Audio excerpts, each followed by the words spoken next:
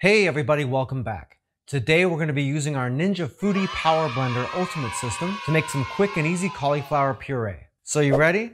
Let's get into this. So for our ingredients, we have our cauliflower florets, some mozzarella cheese, some minced garlic, a little bit of black pepper, some chopped chives. If you've got fresh ones, use those. If not, dry ones are just fine. Some truffle dust and a whole lot of salt.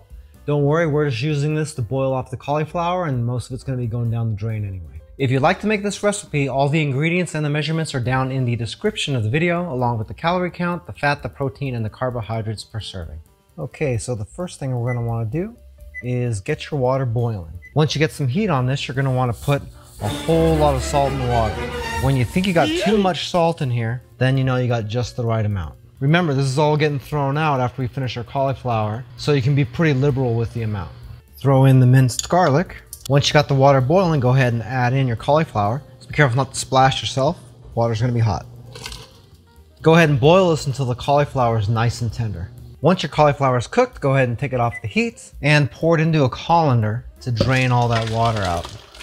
Once that cauliflower drains, I recommend giving it a quick rinse with warm water just to get rid of all the excess salt. Remember, you can always add back a little bit of salt later if you'd like it a little bit saltier, but if you finish it and it's already over salted, then you're kind of screwed. We're gonna let that cool and drain for a couple of minutes, and in the meantime, we can go ahead and prepare the cheese. We're gonna be using our Ninja Foodi Power Blender Ultimate System. If you don't have one of these, then your cheese shredder or your food processor will do the job perfectly fine. So we're gonna go ahead and open this up. Carefully take out the extremely sharp blades. You're gonna wanna put in the disc standoff here, and you'll use the cheese shredding disc. You can tell you're on the right side because the little shredder blades are sticking up, and it says shredder right there. So we'll put this down on top here, throw on the top, and lock it. And then we're gonna feed the cheese through the chute here. Hey, by the way, if this is your first time here and you want to learn some cool new recipes, get some great cooking tips and tricks and all sorts of other kitchen related things, then start now by subscribing to the channel and clicking the notification bell so you never miss a thing. Once you got that done, we can pull this out and set it aside. As you can see, this thing does a really nice job on the cheese here. Okay, so we can go ahead and put this back, go back to your regular blade, and now we can go ahead and pour in the cauliflower. And then add in your cheese. Then we add in our truffle dust, our black pepper, and our chives. Then all we gotta do is blend this up. On this machine, I would either use the chop setting or the spread setting. Or you can just use manual blending and run it at about a medium speed. It all depends on how chunky or how smooth you want this to be.